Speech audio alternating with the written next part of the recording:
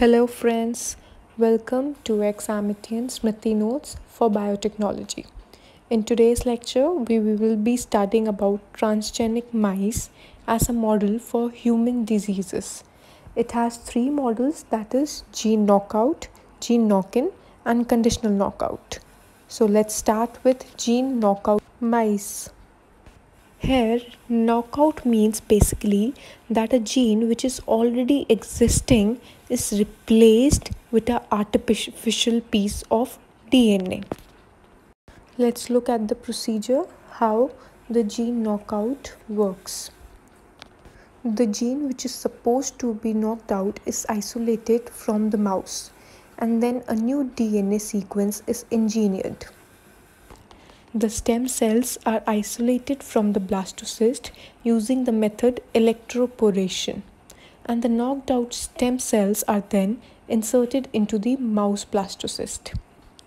The blastocyst is then again transplanted into the uterus of female mice, that is the foster mother. The offsprings are chimeric.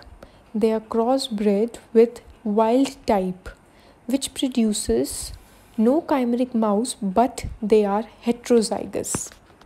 The heterozygous mouse are again interbred, with some of their offsprings will inherit the knocked out gene from both the parents, that is, they become homozygous. Let's revise it again. हमने एक blastocyst लिया जिसके अंदर एक wild type का cell था. हमने उसको फॉस्टर मदर के अंदर इंजेक्ट किया.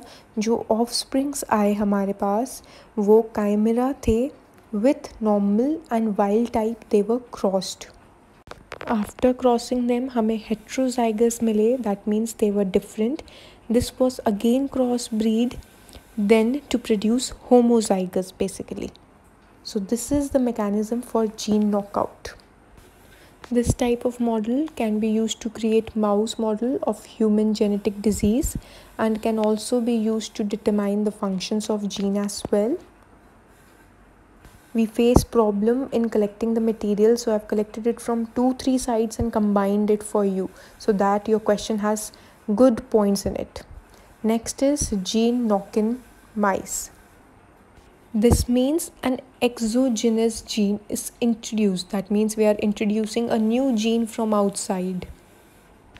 The genes are inserted into a specific locus and thus targeted insertions. The process of gene knock-in can also be studied by Cre-Lox recombination system.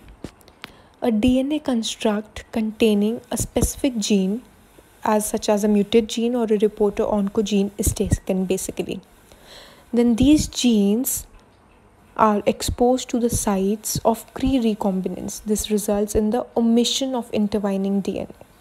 Then the modified gene is introduced into the endogenous locus, that is between two lock sites a Cre site is introduced. Embryonic stem cells now carry the modified gene into the cavity, and then it is implanted into a surrogate female mouse where the mouse embryo matures into a chimeric mouse. The offsprings of the chimeric mouse carry the gene knock-in, the gene which we introduced in the very first step. That is their insertion between two lock sites. Now next model is conditional knockout mice. It is almost same as knockout, but in this the gene which is eliminated from a certain tissue, example liver. So that means from a certain tissue a gene gets eliminated. It targets specific gene at specific time. It mostly works on the technique that is Cre-Lox system, also called as site-specific recombination.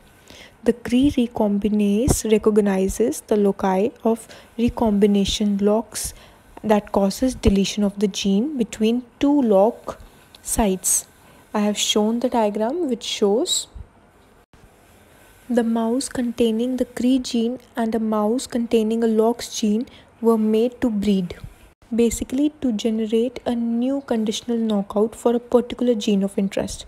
The mice do not naturally expresses recombinants or lock sites, but they have been engineered to express the gene products to create the desirable offsprings. This shows in the diagram.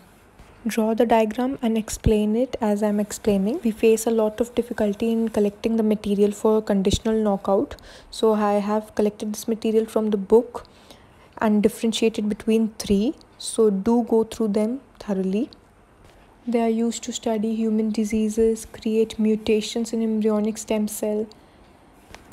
It is believed that the mutation, that is BRCA1 gene, are linked to breast cancer, and scientists are using this recombination to delete the BRCA1 allele that is found, and this plays an important role in human tumor as well. I have mentioned various points where it is used and its applications. You can use any of them and write them to make your answer a good one. I hope you're clear with the three gene knock-in, gene knockout, and conditional mice differences. For any other suggestions or doubts, do let me know. And yes, do not forget to like, share, and subscribe. And do share your reviews with me. Thank you.